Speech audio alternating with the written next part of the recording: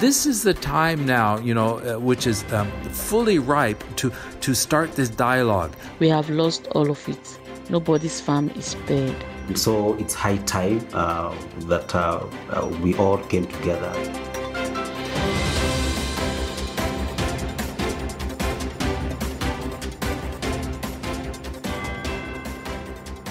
Hello, you're listening to Africa's Science Focus, a Side of Net production.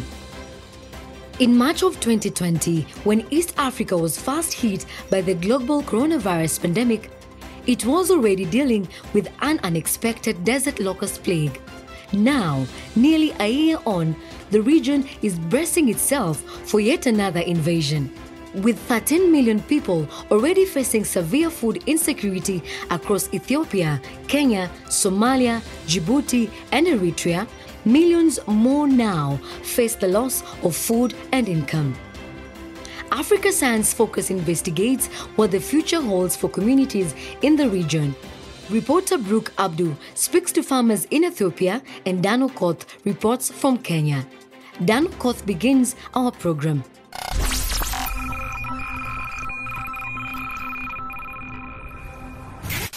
Thank you very much for having me. My name is Keith Cressman. I am the Senior Desert Locust Forecasting Officer at the Food and Agriculture Organization of the United Nations, FAO, and I'm based in Rome, Italy. So what is your take on the latest FAO update that shows that there is an upsurge of locust in the Horn of Africa and East Africa? Yes, I've just put out a recent update this week on the situation. As you can see, there has been a resurgence, a reinvasion of desert locust swarms coming into southern Ethiopia and into northern parts of Kenya. So essentially, those swarms, they started to arrive in northeastern Kenya on about the 21st of December, and since then, several swarms have been arriving nearly every day. So as we speak today, there have been immature swarms reported in 7 counties of Kenya. Now, in Ethiopia, those swarms also moved out of those breeding areas in the east of the country, and they moved towards the southern region of Oromayo and in SNPPR. They will stay there, basically wait for a little bit of rain to fall in the next couple of weeks, which will allow them to complete their maturation, and then they'll be ready to lay eggs. And as you know, desert locusts, the eggs, once they're laid, they take about 2 weeks to hatch. They're usually laid in open, sandy, soiled areas. So basically that means from now until March or April, there will be desert locust infestation, swarms, and breeding in northern counties of Kenya, some of the central counties of Kenya, and in southern Ethiopia. Keith, what would be the socioeconomic impact of this new locust resurgence in this country, taking into account the current economic situations in these countries, especially in the aftermath of the COVID-19 pandemic? Well, in general, just in the Horn of Africa itself, there's so many different kind of shocks that have occurred in the past several years, starting with 3 years of drought up until 2019. That was then followed by heavy rains and floods. In some parts of the region, there's chronic insecurity. And then in 2019, we had the desert locust swarms. And then in 2020, of course, we had COVID-19, as well as more desert locust swarms. And when you have so many different shocks at the same time, of course, this will have dramatic impacts on crop production, on food security, as well as pasture areas and people's livelihoods. What are some of the control measures that have been applied so far, and why have they achieved the desired result, and what can be done differently? Yeah, so starting in early 2019, aerial control operations were undertaken in the 3 main countries that had been affected by this desert locust upsurge in the Horn of Africa. So Somalia, Ethiopia, and in Kenya. Last year, during 2020, we had a total of about 28 aircraft that were in operation. They flew more than 6,000 hours looking for locusts and treating locusts by the air. Now, these operations treated something like 1.5 million hectares in those 3 countries. So that's a huge area. And that saved probably, in our best estimates, about 3.1 million metric tons of crops. And that's enough food to feed 18 million people for an entire year. And it's not just food that we're protecting, of course, it's also milk production. Pastoralists are very important in the Horn of Africa with their goats, their camels, and their cattle. So very important. More than 620 million liters of milk production loss, was averted. In addition, more than 200,000 households have received livelihood assistance. What does that mean? It means crop packages. Farmers that may have planted early in the season and then the locust swarms came in and destroyed their crops, seed was provided to them so that they could replant. The economic benefit of all of this intervention last year alone in 2020 is estimated to be something about $1.2 billion. Now, the cost of these operations, the cost of this intervention, so it's the control operations as well as the livelihood assistance, is something just under $200 million, that has been received, from our donors. So that's been a very valuable investment.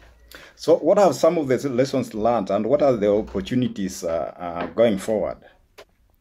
Well, there's a lot of opportunities going forward. Of course, we're always looking, how can we make the control operations more effective, more efficient, and of course, more safe.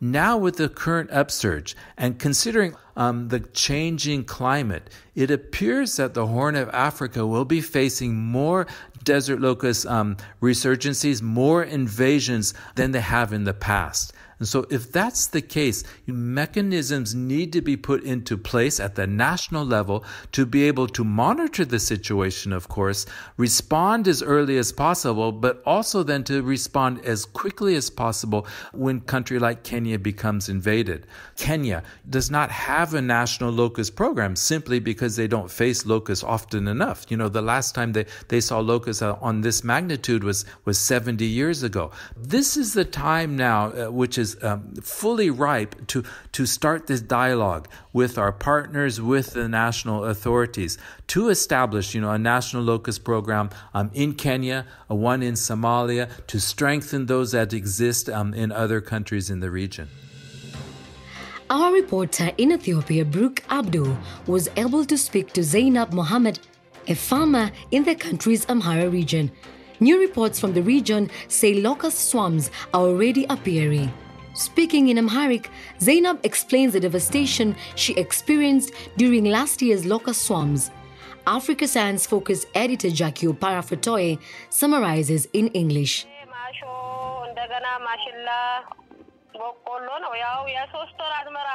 I had planted green mulch, sorghum, and corn, which we thawed on for 3 to 6 months, including the April harvest. We have lost all of it.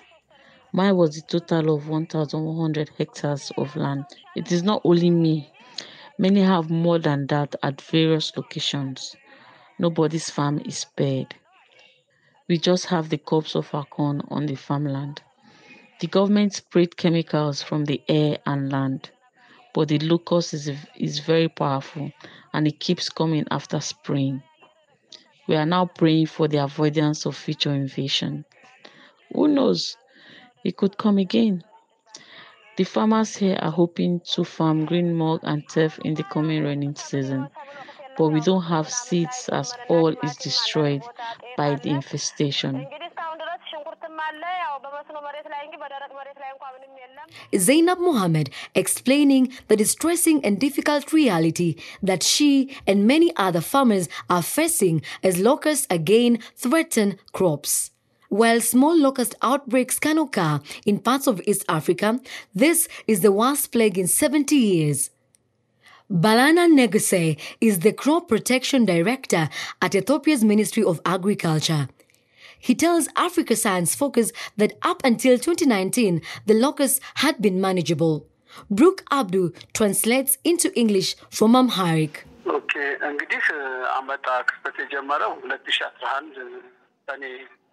it has never been beyond our capacity of prevention, but it's expanding to various parts of the country.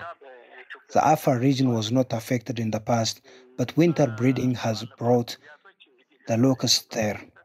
This shows that the locusts movement is changing and it's reaching newer places. The type of chemical we use is ultra-low volume or ULV, which is not diluted in water. People who conduct the spraying are made to wear protective equipment. If there is a high concentration of the pesticide at one place because of improper spraying, it could amount to a volume that can kill animals. We prevent people or animals from entering areas where pesticides are sprayed. We also distance children and pregnant women from these sites, and we notify them before conducting the spraying. These chemicals are registered by FAO and the level of their toxicity is measured. These chemicals do not stay on the ground for more than 10 days. When it comes to insects like bees, chemicals used to kill locusts can surely kill bees, but we take precautionary measures for this. We know of biopesticides. These are environmentally friendly chemicals. The problem with these chemicals is that they can't prevent an upsurge of locusts. They can only kill locusts at their early stage of development. Hence, it either kills a small amount or none of the grown-ups. Djibouti and Somalia use these biopesticides, and this is not killing all the locusts. This results in the migration of locusts from these countries to Ethiopia, posing huge challenges for us, forcing us to spray large volumes of pesticides. Therefore, biopesticides would make the prevention mechanisms useless at the stage of occurrence we have. Because of this, we do not use biopesticides. While food and agriculture experts have been searching for chemical and organic pesticides to reduce the locust threat, others are looking to artificial intelligence for solutions. For as long as we don't have a solution for these pests, you can always expect an attack to come or to strike at any time. And so it's high time that we all came together and supported new approaches to fight locusts. This is John Oroko, the head of the agriculture company and social enterprise Selina Wamusi, which serves countries across the region.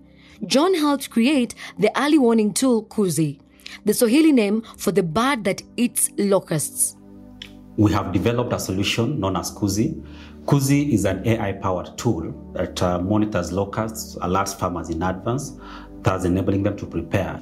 It uses a machine learning model trained on the satellite data of soil moisture, wind, vegetation index, and other factors that affect locust breeding, swarm formation, and movement. Farmers receive this information through SMS alerts received in their local languages, currently in Amharic, Swahili, and Somali. This is a solution developed in-house by some of the finest talent that we have in the continent, and it's a team and talent that we are very proud of because they have given a solution that is going to take out a big trouble from our farmers. We are lucky to live in an age where we have very powerful computational resources. Technology is growing at a very fast rate, and we can take advantage of these available resources. Then it should not be very difficult to find solutions to our existing problems and even future problems. John Oroko, ending our episode on the renewal locust threat in sub-Saharan Africa. The desert locusts are such an important issue that we don't have time for our usual question and answer this week. But we will be back to answer your science question next week. Contact us from anywhere in the world via WhatsApp on +254 799 042 513. You can subscribe to our program and download episodes at www.sidef.net. Today's program was edited by Jackie Opara Fatoye and Fiona Broom and produced by Harrison Lewis with reporting from Dan Okoth and Brooke Abdu. I'm Selly Amutabi. See you next Wednesday. This program was funded by the European Journalism Centre through the European Development Journalism Grant Programme with support from the Bill and Melinda Gates Foundation.